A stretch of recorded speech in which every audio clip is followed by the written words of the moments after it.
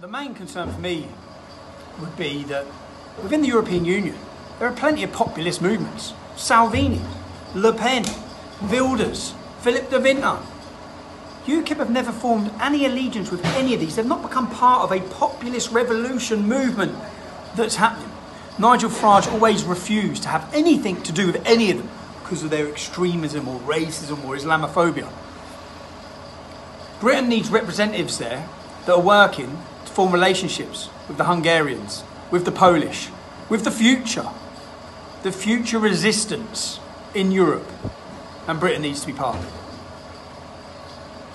I don't really see anyone at all that's currently standing that will be willing to put that together. That's the reason why I'm thinking, because I certainly would. I want every one of you who feel fed up in this country to be joined as a movement with the people of Italy, the people of Hungary, the people of Poland, the Swedish that are fed up. Everyone in Europe that's fed up with what's happening should be under one banner, cooperating and operating together. For too long, Britain's always stood on its own. Why? Nigel Farage refused to even sit down with Le Pen. Le Pen received 30% of the French vote. Why?